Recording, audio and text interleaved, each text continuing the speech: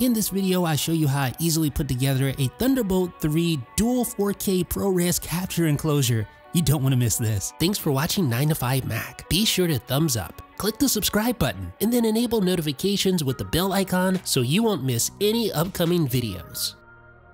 How's it going, ladies and gentlemen? This is Jeff Benjamin with 9 to 5 Mac. I have something very exciting I want to show you guys. This is the Echo Express SE3 from our friends over at Sonnet, who make excellent Thunderbolt 3 enabled hardware.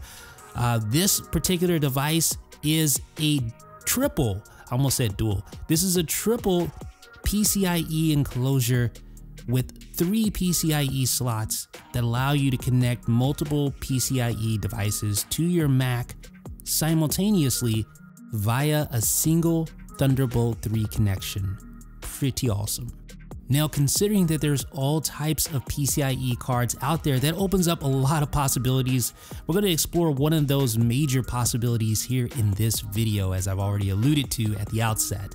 So this is everything you get inside the box, including this manual, which is extremely verbose. If you don't know anything about this enclosure going into it, this will help you get up to speed rather quickly.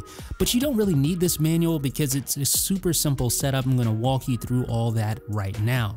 So along with the enclosure and power accessories, you get this right here, a Thunderbolt 3 cable for connecting the enclosure to your Mac. You also get this Thunder Lock adapter that locks the Thunderbolt 3 cable to the chassis so it doesn't accidentally come out, which is great. And of course, you have the power brick right here, the power supply, and the power cable that goes along with that. And that simply plugs into the back using a barrel style connector. And here is the chassis itself, the Sonnet Echo Express 3. You can see 3 PCIe slots on the back. Otherwise, a very simple enclosure. We're going to open it up and explore it here. Now, the Echo Express SE3 is not designed for graphics cards, so it's not an eGPU. It doesn't have the power supply to drive a typical graphics card. In fact, most graphics cards won't even fit inside this enclosure.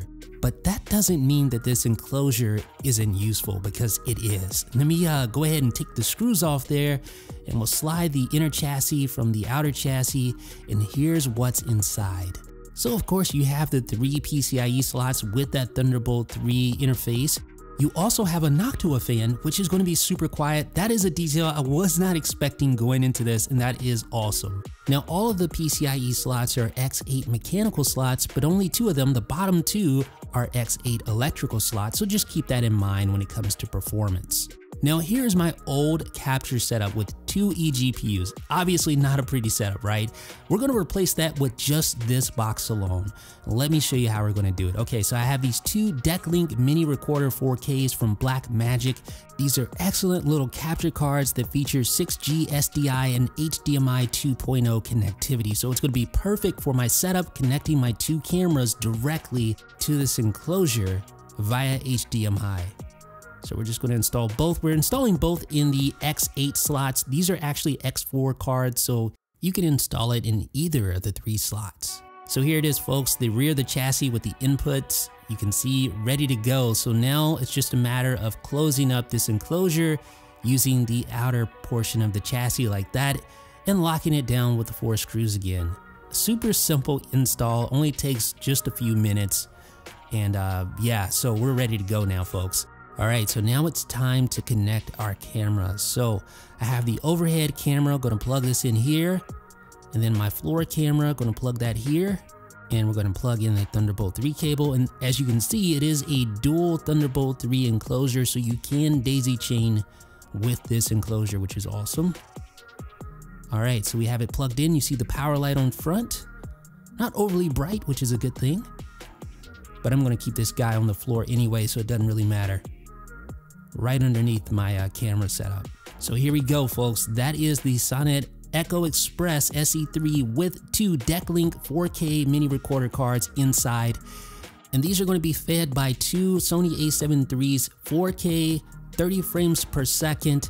And the goal is to capture both feeds simultaneously using ProRes 422 HQ right on my iMac Pro. And speaking of which, the iMac Pro has this sort of bandwidth to be able to accommodate such a setup, whereas lesser machines may not. So we're gonna load up Blackmagic Media Express. It's an okay application, not great, doesn't have a lot of customization options, but it works, and that's the main thing. It works, it's pretty solid. I haven't had any problems with it.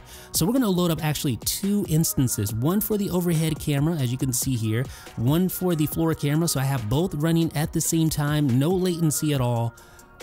But here's the real key. Can we capture both simultaneously? So we're capturing right now ProRes 422 HQ with the floor camera. We're gonna do the same thing with the overhead camera right now. So we're capturing, as you can see, both at the same time. And I have to admit, folks, that's really cool. It's really cool. All right, so we're capturing all this locally right here on the iMac Pro. And I have more pieces to this setup. I can explain that in a future video. If you want to see more videos on this setup, please let me know. Leave me a thumbs up. Let me know down below in the comment section telling me that you want to see more. And I'll be sure to flesh out this whole setup and let you know what else is going on behind the scenes. But as you can see, we've just captured this video with this Echo Express / Blackmagic deck link combo. I'm going to stop the recording here. And let me go into the preferences just to show you what options are available to capture. So you have ProRes 422 HQ. You also have uncompressed options as well and other ProRes options. All right, so we're gonna just play back here. And there's what it looks like. But let me show you the actual file. So here it is, the overhead and the front camera, just like that. And you can easily sync these files in post if you want to, using Final Cut Pro 10 or your NLE of choice. One last thing, you have the Thunder Lock, which I showed you at the outset during the unboxing, a good way to secure your Thunderbolt 3 cable so it doesn't come out. For more details, check the links down below, and also let me know what you guys think down below in the comments about this setup. This is Jeff with 9 to 5 Mac.